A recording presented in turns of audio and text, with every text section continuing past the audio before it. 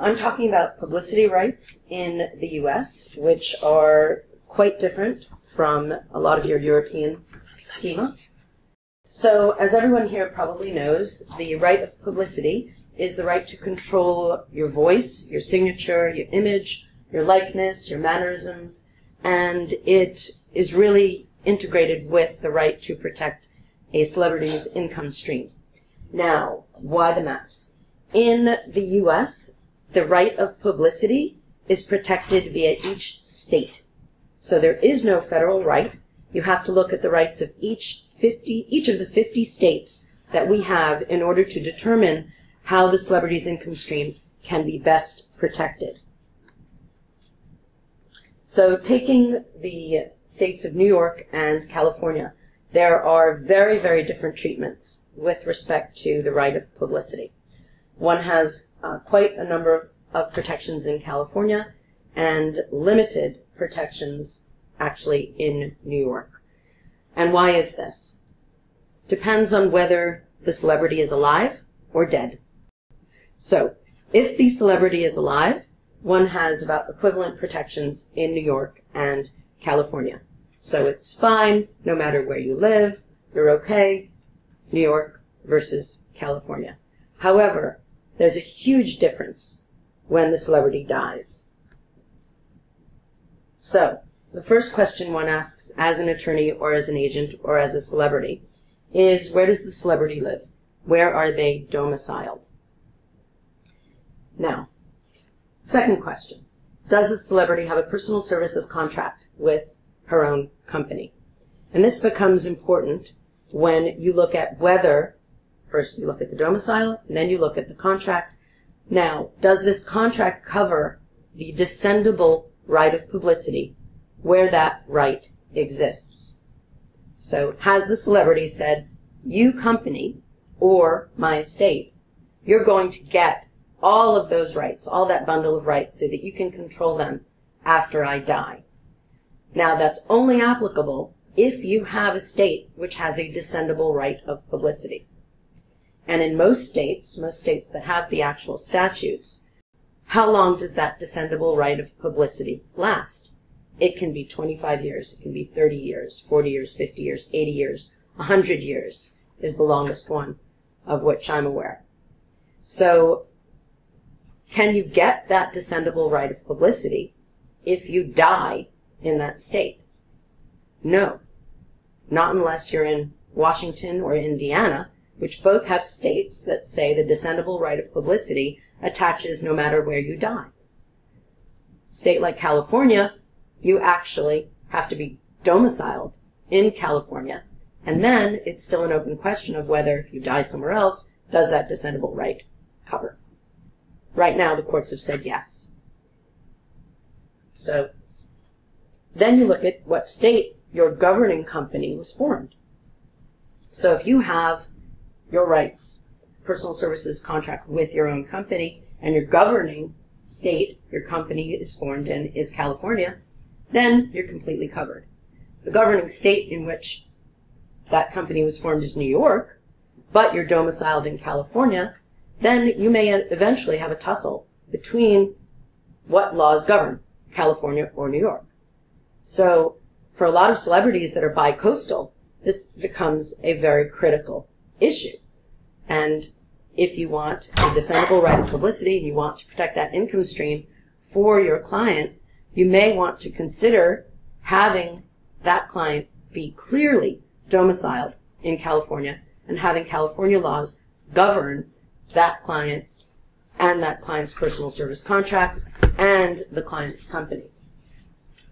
Now, how do you exploit these celebrity rights? Well, usually manufacturing or licensing.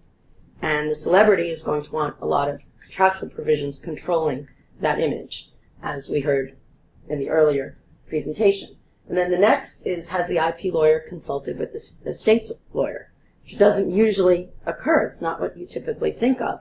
But you have to in this particular discipline in order to protect your client's rights, the company's rights, as they may die. Now, Marilyn Monroe. She was a New York resident. New York has no rights, descendable rights. So what has happened? Her estate has had, and her agents, and CMG, which controls some of the copyrighted images, not this one's in the public domain, has had some litigation over this. And the New York court said clearly, California law doesn't apply. It's New York. We don't have a descendable right of publicity. All of the bills have stalled in Albany. And therefore, if you do not control the copyright of her image, and there are a number of images of Marilyn Monroe that are not copyrighted, they're in the public domain, then you cannot govern the use of this image. So therefore, you find quite a number of goods that have a Marilyn Monroe image on it, and as long as they don't say Marilyn Monroe, they can be sold freely. So her estate gets absolutely no revenue from the use of any of these non-copyrighted images, and that's just, the story. And the estate and the agent, CMG, are quite well aware of this situation. I actually dealt with this issue last week. And they will tell you that, you want to use one of our licensed images, lovely. We'd absolutely love the revenue. But, there are unlicensed images that you can use, and just be aware that you shouldn't use the name Marilyn Monroe. So this is a very real effect of Marilyn Monroe being on the East Coast and not the West Coast, and having New York govern rather than California. Excuse me. Yes, of course. Can I just add something regarding Marilyn Monroe? Because Authentic Brand Estate bought the publicity right and also the trademark Marilyn Monroe. And be sure that I will question that. And regarding Marilyn Monroe images, Authentic Brand claimed to be the ownership of publicity rights and the trademark of Marilyn Monroe. And we pay a lot to use their image, and since the beginning, we, as Marilyn Monroe, used to wear number 5, right. Chanel bag, number 5 in then. Regarding all these law cases that we know pretty well, regarding deceased actress and the territory of residence or this, we were comfortable to say, oh, we can use Marilyn Monroe without any approval, and we do that for communication through internet, not ad. And we decided 2 years ago to launch a new film with Marilyn Monroe, and Authentic Brand sent us a cease and desist letter by saying we are the owner of Marilyn Monroe publicity rights, and we own the trademark Marilyn Monroe. So it's Authentic Brand is a Bill Gates company, yes. Owned by Gauberti. So I'm very interesting by what do you feel about this kind of estate who claim to be the owner of publicity rights? And well, there is a New York State case on this point, and it is very clear, and it's gone around and around, and very clear, and they say that the publicity rights did not survive her death. So if you're using an uncopyrighted image, and you are not saying Marilyn Monroe, because they definitely own the trademark rights, then the case law is pretty clear that they cannot control it. Now, they can use their might to scare people away, but the cases say that she does not have a descendable right of publicity. So, it's, and CMG will tell you, because they own the majority of the images, that, no, we're not, if you want to use, let's say, the photoplay image, that is not an issue. So I'd be quite interested to see on what grounds they are saying that the New York State case does not apply. yes. Yeah. They consider as they register the trademark Marilyn Monroe. Trademark, yes. The trademark Cannot use it. Image. Right. Then you get into false endorsement and all of that. Yes, but yes. so far, no. they, as far as I'm aware, they haven't succeeded. So but it's quite interesting. It really depends on where you're going to cite your celebrity, in what state, and that affects a lot of their personal decisions. So, now, our Supreme Court has spoken about right of publicity once. Rather long ago, there was a family called Zucchini, and their family business was being shot out of these rockets, and a bit of a dangerous business, so they really, the money that they received was quite important to them. And Scripps, which is a broadcasting company, basically a reporter taped the entire presentation and then used it on the news. And Zucchini said, you can't do that. You're taking away my right to make money out of my right of publicity. And so the question was, because this was the defense of Scripps, what is the impact of the First and 14th Amendment? And the First Amendment, quite well known, and does have an impact on current right of publicity cases, so anything is news. So for right. So for those in New York, the First Amendment is basically, you have the freedom of speech. You can say whatever you want within limits if it's non-commercial. So Scripps was arguing, well, we're a news organization. It's automatically non-commercial.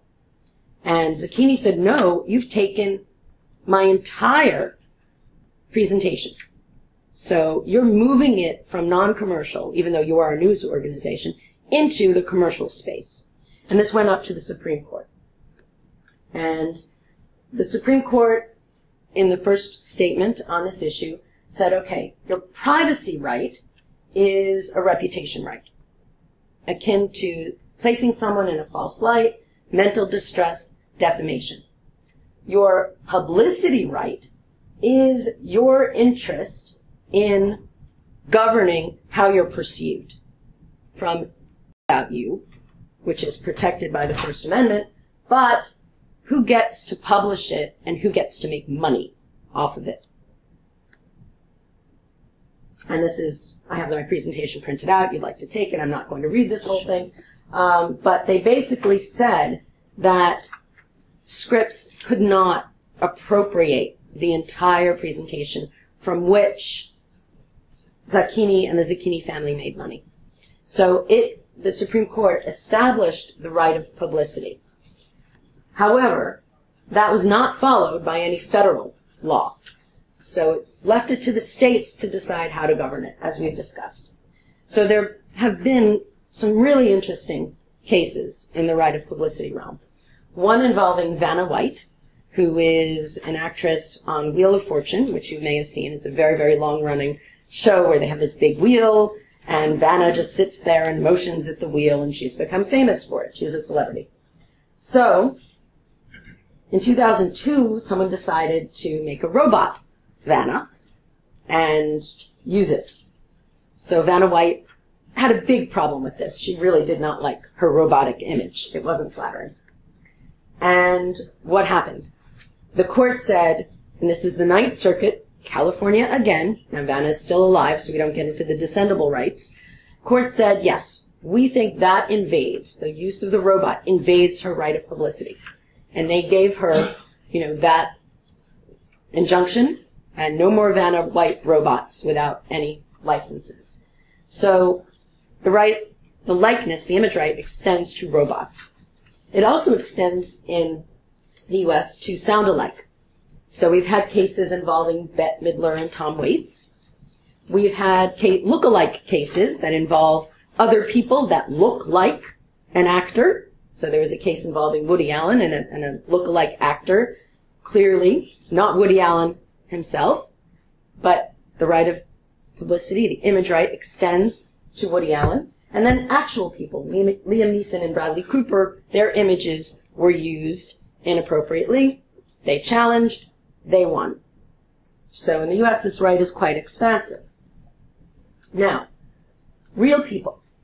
So we've had cases with famous basketball player, Jimi Hendrix, the Governor, and the Jimi Hendrix case was interesting because this illustrates a split in the law. Jimi Hendrix died in New York. We spoke about this earlier. But his company was set up in Washington, the state of Washington, not our capital. And Washington after the first case involving Jimi Hendrix, where they said, well, he died in New York, there's no descendable right of publicity, Washington changed its law. And the Washington law is now extremely broad and applies to a Washington company to which the descendable rights were granted, no matter where the celebrity lived and no matter where the celebrity died. So, and it was retroactive forever. So what happened is, Jimi Hendrix Company brought the lawsuit again under this new Washington law and won.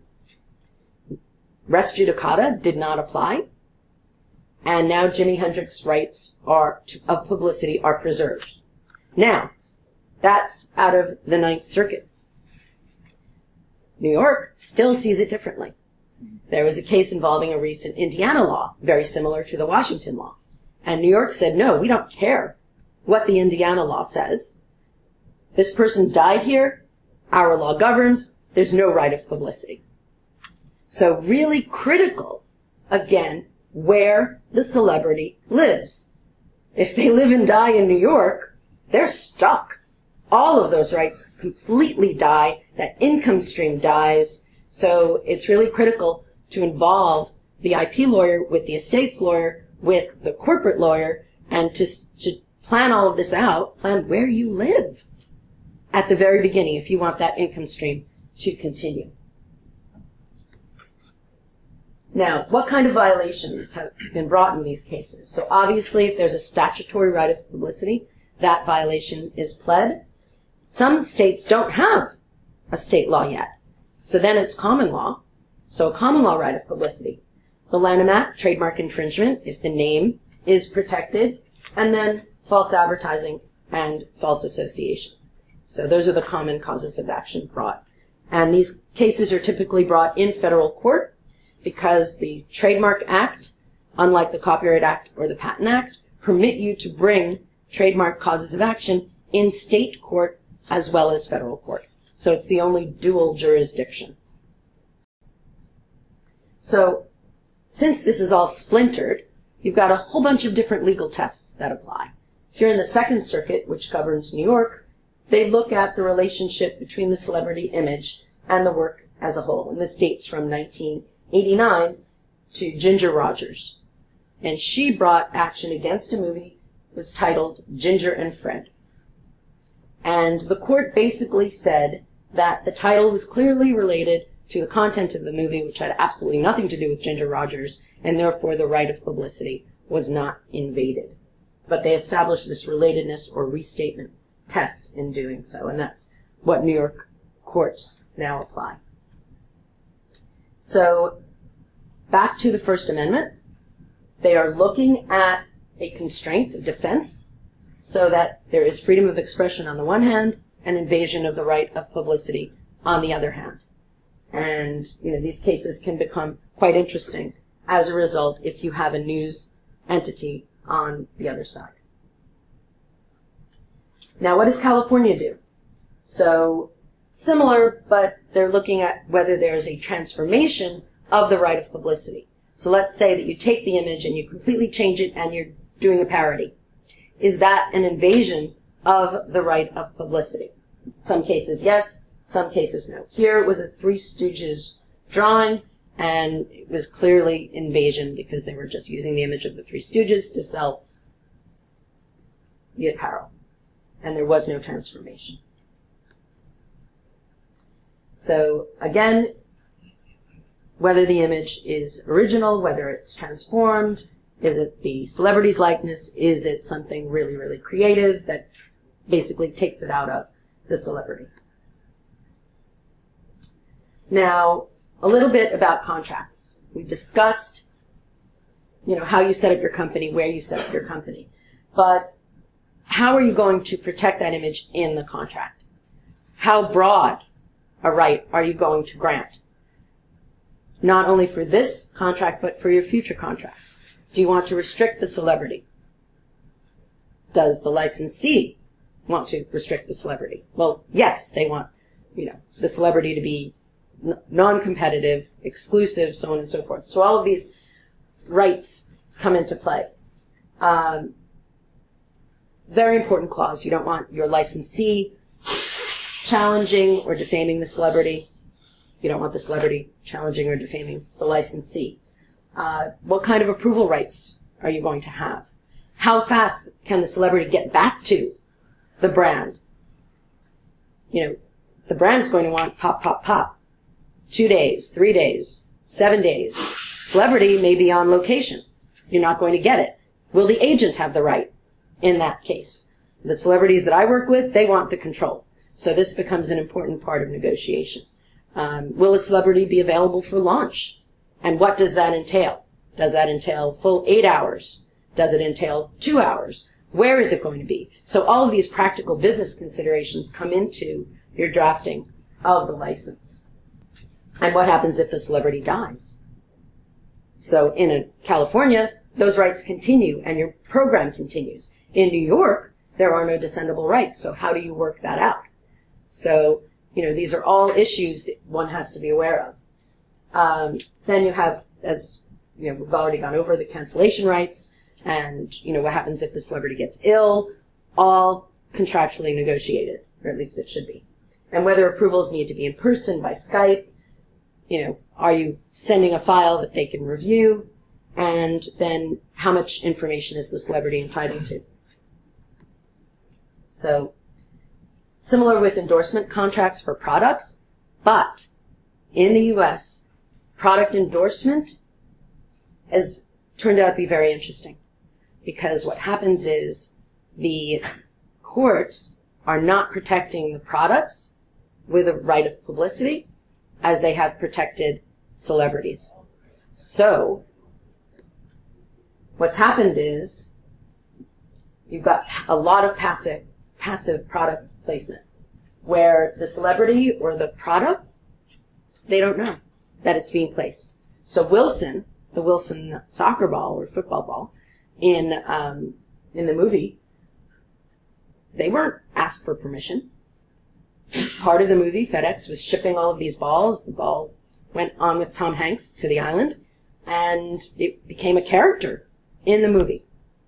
Wilson didn't protest, but what would have happened had Wilson protested?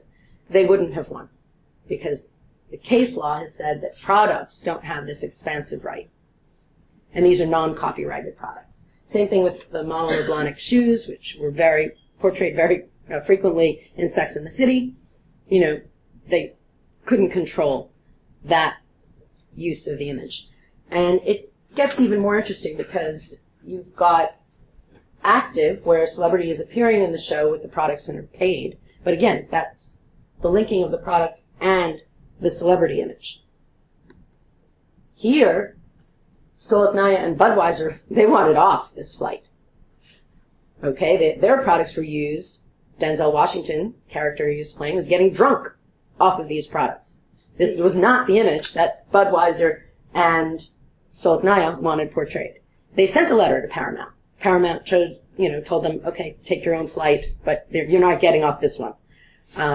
So they did not choose to sue because, according to current case law, they probably would have lost. Denzel Washington was playing a alcoholic pilot. Yeah, and he chose these products to get drunk with, and you know, this was not the image that the brands wanted to portray, but they could not control it. Now, under these tests, it's very difficult to stop. Now, would it have been different if those products had been copyrighted? So in the U.S. now, the Copyright Office is registering some packaging. You can control the image of your packaging through copyright if you register it properly. So the situation probably would have changed had those packages, those images, been copyrighted. So you're talking about a completely different right. Now, there's a couple of interesting cases. One is this actress, Cindy Lee Garcia. She was hired, she did her part, and then this movie, Innocence of Muslims, had her in it, and her part was completely changed. So this has gone up and down to the Ninth Circuit, which is California. And in the Ninth Circuit said, because the contracts did not specify that she was assigning her copyright rights in her individual performance, that it was possible that she could have copyright rights in that performance. Now, since that decision, the Copyright Office said no, she doesn't have separable copyright rights in that performance, and the Ninth Circuit has revised this decision. But it establishes an important precedent with respect to individual copyright rights. Now, is it going to go anywhere? Probably not. The studios are going to make sure that all of those rights are granted in their contracts, but this was quite an interesting case. And there's another one now that came out of the Ninth Circuit involving images of two of the actors from this show set in Boston called Cheers. Animatronic figures were created using, obviously, the actor's image, because the actors, are the characters, given with permission from Paramount. The actors sued, saying, we didn't give permission. And the Ninth Circuit actually agreed with them. It's a very strong dissent, but so far, right now in the Ninth Circuit, even though the studio owns the performance, the actors own their individual images. Again, I'm sure they're going to fix this via contracts and make sure that this loophole is tightened up. But right now, with prior contracts, especially if they're not revised, the actor can stop the studio copyright owner from making animatronic figures using their images. So, which is a very interesting dichotomy between copyright law and the rights of publicity. So, thank you. Any questions? Are you finished? Yes, I am. All right. Mm-hmm. Okay. Would that copying of images, like the program there, spitting images where there's this comment, would they be able to stop that as well? Or is it only when it's used to make money commercial? Well, it depends on the jurisdiction. So most of the statutes have a trade or commercial aspect, but not all of them. So, you can have an injunction, depending on where you are, against the use of your image, even if it's non-commercial. But not if it's for a newsworthy purpose. So if it's clearly, absolutely newsworthy, it's covered by the First Amendment, and that's a complete defense. So where's the best place to die in America? California. And live. Mm-hmm. And live. Live and die in California. Have all of your contracts in California for that reason, until New York gets with it, because we're losing a lot of revenue because of it. You are a tenant. Yes. Given the differences in systems throughout the US, just wondered why there hadn't been any move to try and harmonise that for national. So you may be familiar with our Congress, which is, slightly dysfunctional. So, to get anything even on the IP front through Congress is impossible. And you have a huge states' rights movement. So to tell the states at this point that their various laws are going to go by the wayside, it's not going to happen.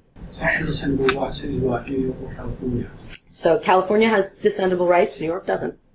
No, I just wondered, obviously New York thinks that's the right thing to do, California thinks it's the right thing to do. I just wondered why the difference in California? Why the divergent views? Because basically Albany, which is where our state government is seated, also for many, many years was dysfunctional and simply couldn't get their act together, even on what would seem to be a law that would benefit New York commercially. Yeah, and hopefully that will change in the next couple of years, because our current governor has been pretty successful. But, it's all about whether you can get people across the aisle to talk to each other to build something that will be stable and commercially successful. Wow. Yeah. Thank you.